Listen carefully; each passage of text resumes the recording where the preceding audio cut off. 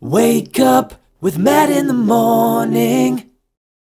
Hey, thanks for waking up with me. My name's Matt and this is Matt in the Morning. And today we're making red, white, and blueberry dessert. This I'm super excited for. We have Cool Whip, we have strawberries, we have blueberries, we have graham cracker crust. One thing I wanted to do, but I don't have time to do, so I'm not, is after making the graham cracker crust, I wanted to put it in the smoker, put a little bit of smoke flavor on it. We'll do it next time. Anyways, first and foremost, a big shout out to Lisa out in Chico, California. This was actually, I saw this on her, she posted this recipe. And it looked delicious, and I said, I'm getting all the ingredients and I'm making it. Lisa has also hooked me up with a recipe. She's from Finland, and there's a dessert, I can't talk. There's a dessert out there that she had grown up as a kid, and it sounded delicious. She sent me the recipe, and I still have yet to do that. I'm a little nervous about it, but we're gonna do it one day here. So anyways, Lisa, thank you for sharing this recipe. I'm super excited about it.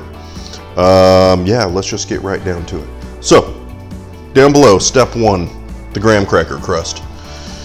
It is 2.5 cups of graham crackers, which comes out to be about 26, 27 rectangles. Get them all crushed up. Some of mine are a little bit big. I should have crushed them up a little bit more. If you have a food processor, that'll work too. What we're gonna do is take 12 tablespoons of melted butter, unsalted butter, pour it in and mix it up, and then we're gonna throw it in our pan. I already have the butter melted, so let's just get to it. We're gonna mix this up real good. And 12 tablespoons is a stick and a half, at least the sticks that I have. Because mine are 8 a piece. I got my gloves on because I'm thinking doing it with the fork isn't gonna work, and I was correct. So we're just gonna get in here and mix it up. If you were, let's say you're doing keto, there is well, if you're doing keto, you're probably just not doing this dessert. Let's be honest there. But let's say you are, there is keto alternatives for graham cracker crust. I just thought about, as I was saying that though, I was thinking, well, wait a minute, we have Cool Whip in here. We got sugar gonna be getting mixed in with the cream cheese. What is keto is fruit and cream cheese. Berries, I should say. Not all fruit is keto. So you get this good and kind of mixed in here. You can kind of see that's kind of the consistency you want. You want to be able to firm it up. Don't want it just falling apart. All we're going to do now is put it in a 9x13 and spread it out. And I did spray it with some non-stick spray. I cannot talk today. Listen, it's been a long weekend. It's been hot out. I don't do good in the heat. It's summertime. More of a wintertime person. So, all I'm gonna do with this graham cracker crust, smash it down, get it good and firm, and then we're gonna jump to the next step. So, I'm just gonna finish mashing this down, and I'll bring you back for the next step. Okay, the next step after we get the crust down there is we're taking 2 sticks of cream cheese. We're taking a 1/2 cup of confectioner sugar, confectioner, anyway, sugar. Mixing that in with it, and also a teaspoon of vanilla extract. And we're gonna get these beaters on it. Get it all mixed in here, right? So, let's go ahead and get that going. And here we go.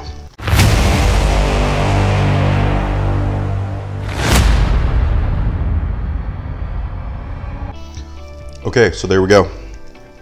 Here is the cream cheese, sugar, and vanilla extract mixed. Next up, we're gonna do 2 tubs of Cool Whip. Now, you can make your own Cool Whip if you want. We're not gonna do that. We're going Cool Whip. Quick, Easy, to the point. Just using 2 tubs, extra thick Cool Whip. Some people might say, oh, you're cheating. Simplicity, people. I'm about simplicity. So I'm just gonna, and you wanna do this by hand. Don't wanna get the mixer out on this one. So for this one, I'm just gonna dump both these tubs of the extra thick Cool Whip into here. I'm gonna mix this up, and then we're just gonna layer this thing. And I just realized I wasn't supposed to put all of the graham cracker crust into the base. I was supposed to set aside 3 tablespoons to sprinkle on top.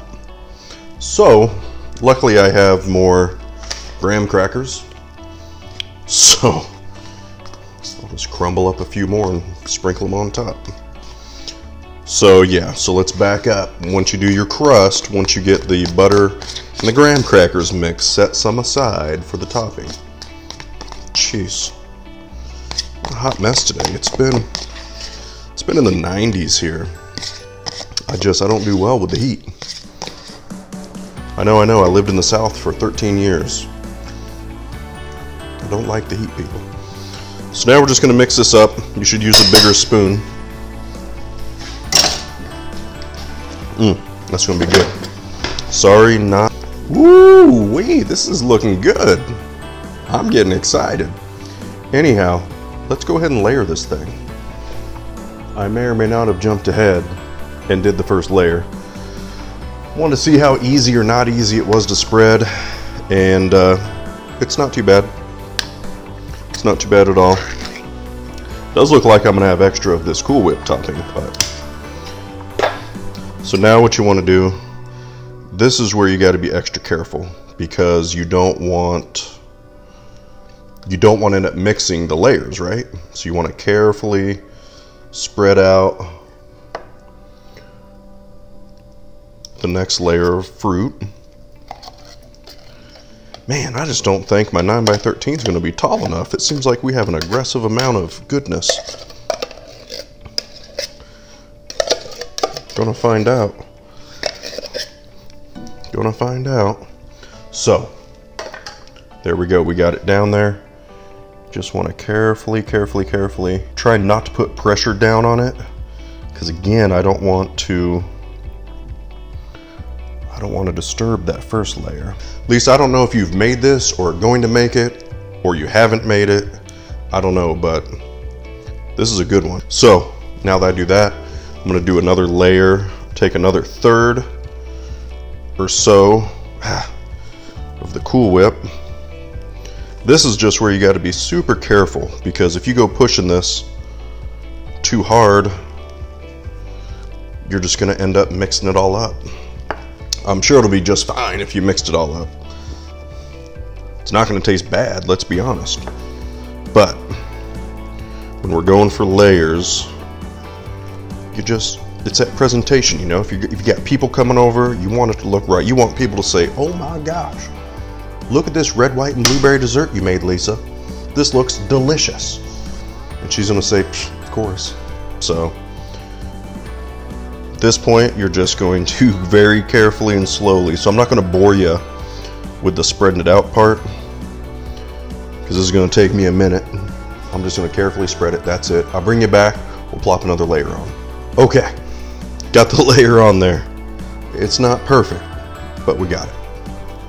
Listen, blueberry time. Hey, and if you don't like blueberries and you don't like strawberries, do something different. Do whatever you want. Raspberries, peaches. I mean, do whatever.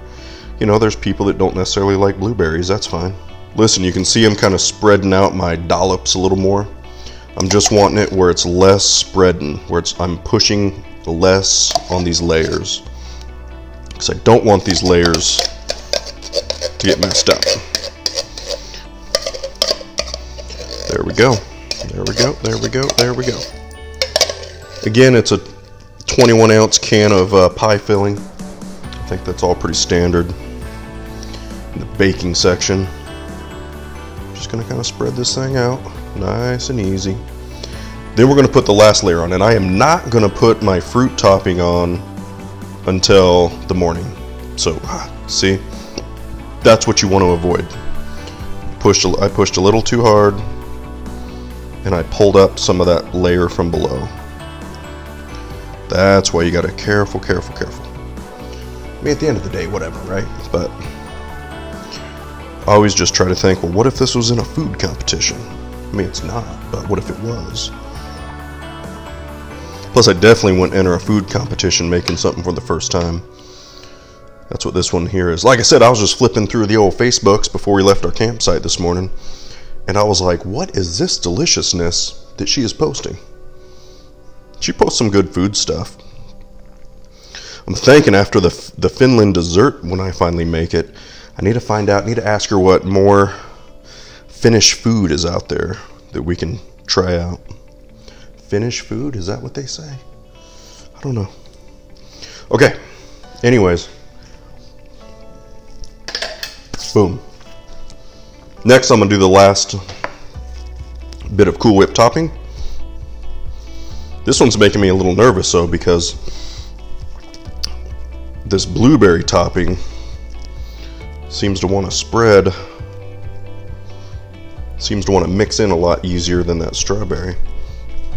Just gonna do the best I can. And then we're gonna put some graham cracker crumbs on top. Sure do wish I would have saved 3, 4, 5 tablespoons out of the original mix. But again, I'm just gonna carefully spread this. This is gonna take me like an hour to do it, so not really, but hey, I'll be right back. So look, as you can see, I didn't go all the way to the edge with it because this blueberry, as I was trying to carefully spread it, it was trying to roll up on me. And I really didn't want the layers to mix because I want this to come out as layered as possible.